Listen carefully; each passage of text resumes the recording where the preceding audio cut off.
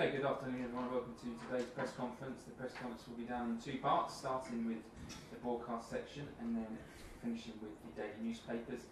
If you'd like a question today, please use the raise hand function on Zoom. We'll get round to you as soon as we can, and when you become a panellist, please unmute yourself and you'll be able to speak. We're going to begin today's press conference with Paul Gilmore from Sky Sports News. Paul, unmute yourself and away you go. Hi Thomas, hope you're well. Hi. Thomas, is Mendy fit, and how much of a factor is the Manchester City game when it comes to your team selection against Aston Villa tomorrow? Mendy cannot play. He was not in training so far, so we try to do everything for Saturday and to reintegrate him tomorrow in individual training and hopefully Thursday's team training, but not yet. And well, it's a matter of the amount of games and the load that we had for the players, and there was quite some intensive games. So if the question is if we will have some changes, yes, we will have. I will not give you the lineup, but there will be some changes because we take the opportunity to give important minutes and important minutes in important competition to guys who are missing the minutes in the moment. This team of yours seems to be in a really good place at the moment. Do you think the balance and depth in the squad will just make you even more serious contenders this season when it comes to competing in all competitions? I don't know if more serious or not. We are serious. We are doing things serious, and when we play a competition, we play to win it, because this is what we are and what the club and what the club demands and what responsibility from us is if we play and work for this club. This does not change. We are in the moment in a good place, like you say, because we work hard and we value the opportunities that we have, and the group is a strong group in the moment, and we have to take care about it every single day. It's not a given. And it does not last forever. If it's in the moment right now, we have to take care about it and keep on going in the same way, because we need to improve. Everybody will improve, and we cannot stand still.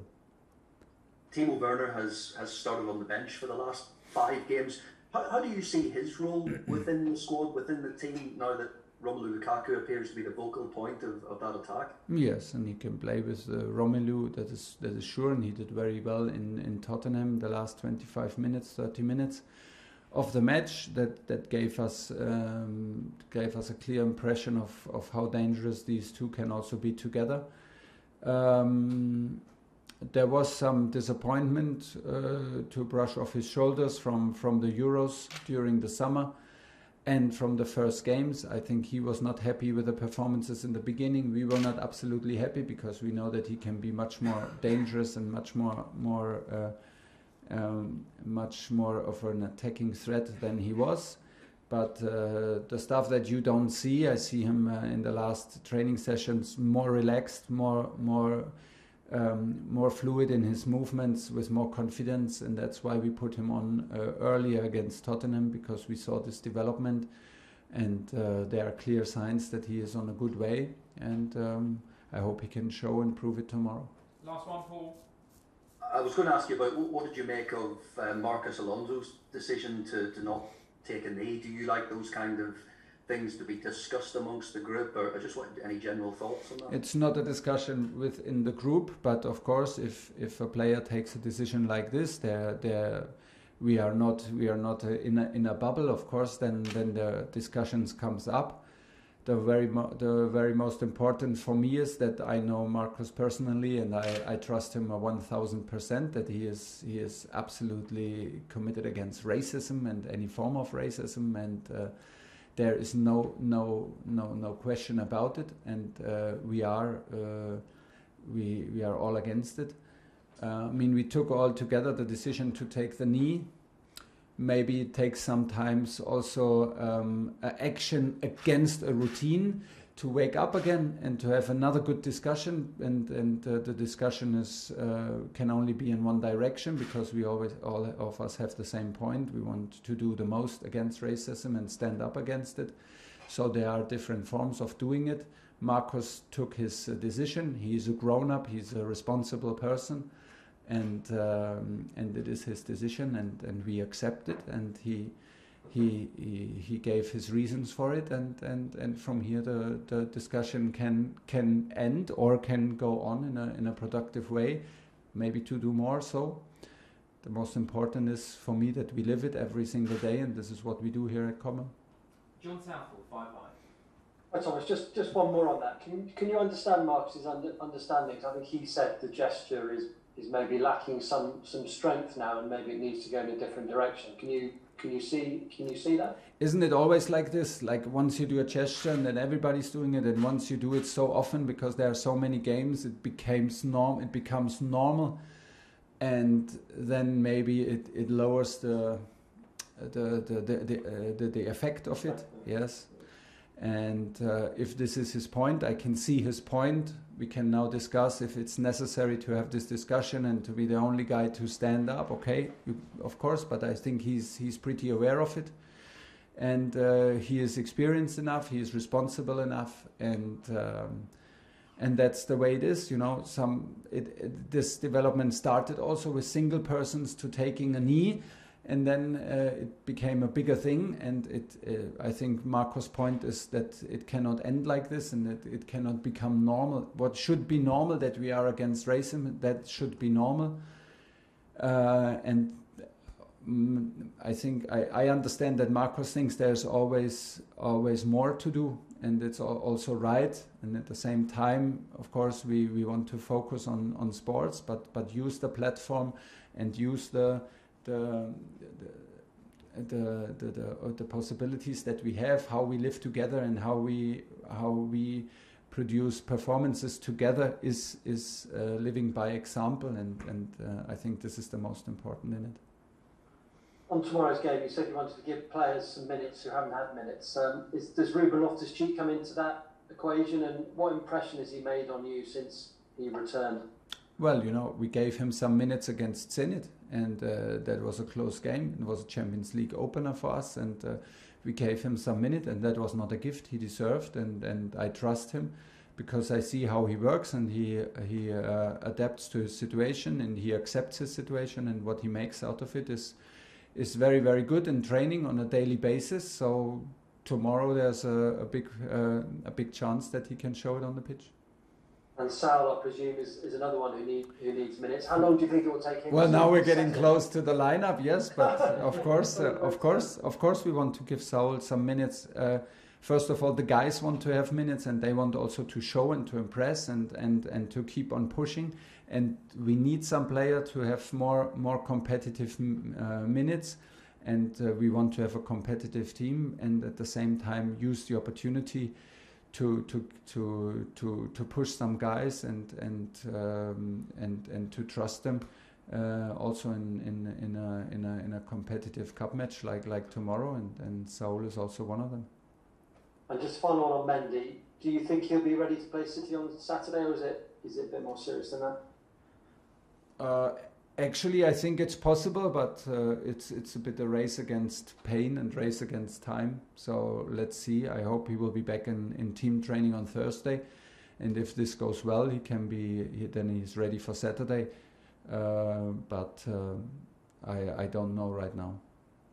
James Simondra. Thomas, in more than half of your league matches in charge of Chelsea, you've made a substitute either at half-time or before half-time. I just wonder if you can explain your thinking when it comes to making those decisions, and do you think your proactive way of managing matches in-game is part of the reason for your success? I hope, otherwise it would not look good for me if it's not part of the success. Well, sometimes, you know, there are a lot of thoughts about it. If you do it at half-time, or if there's maybe developments in the game that you can wait a bit longer.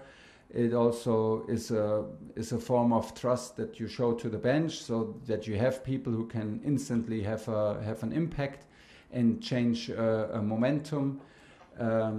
Well, but it's not a general thing, and we are not waiting for it and looking for the opportunity to do as many early changes as possible. It's like you said, it's in-game coaching and adapting to what the game offers and what the opponents offer, and maybe sometimes about spaces and tactical choices. In Liverpool it was necessary because of a red card, and then it was again like a bit unlucky for Saul against Aston Villa, and today we had N'Golo on the bench, and was a little bit like we could have also waited, but if you have N'Golo you also want to have him on the pitch. So there are different reasons. We are not waiting for it. When we have the impression that it's the moment to help the team, we are not shy to take the decision, but I'm pretty sure there will also come matches where we will take late changes because we are happy what we see. I wanted to ask you about Thiago Silva. He turns 37 tomorrow, but he was man of the match against Spurs on Sunday. Yeah. What is the secret to his success? Is there something he's doing differently from some of the younger players? Just how has he reached those levels at the age he is with the experience he has? Well, from the first day I met him in Paris, and of course I'm happy to have him here now in the squad. He was a fantastic professional, and he was an outstanding captain. What a fantastic person, and the approach from him to recovery, to live this life as a professional player is simply outstanding. So it means like to what he eats, when he eats, how he recovers, how he trains. When he's on the pitch, he trains full on. There is no training session where he's trying to hold back. He's one of the most intensive guys in training physically, and he gets obviously better and better with his experience, and to step out of what he knew and of his like zone and of his status that he had in Paris, to step out of this and enter in the hardest competition in Europe in this age shows what competitor he is. He is.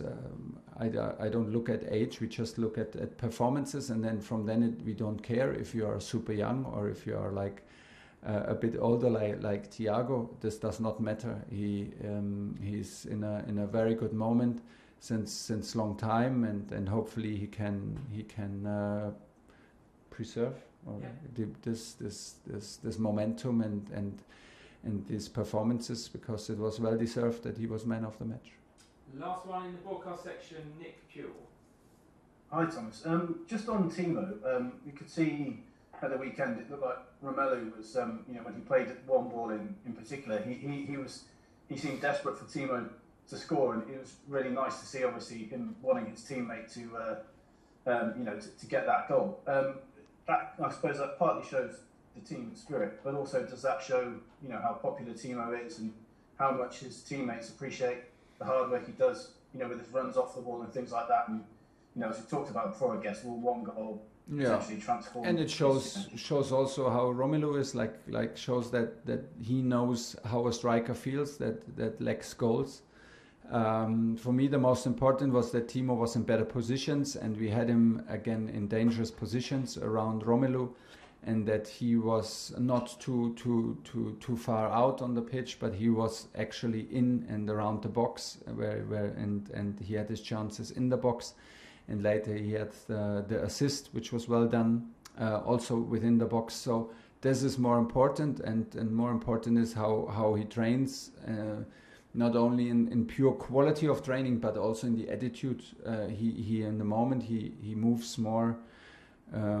He's free in his movements, and in his decision making is with more confidence. So sometimes it needs a bit of time, and sometimes you don't even have this one particular reason why things look a bit more easy. But Timo is in this moment, and hopefully him also, he can push himself now and keep this momentum going. yeah, everybody is happy if he can show his skills in front of goal and can be dangerous, because this is what we want, and this is why he's here, to be dangerous, to score goals, of course, and also to assist and to create, to open spaces with aggressive runs. And this was a big step forward in the last game against Tottenham. Okay, at the end of the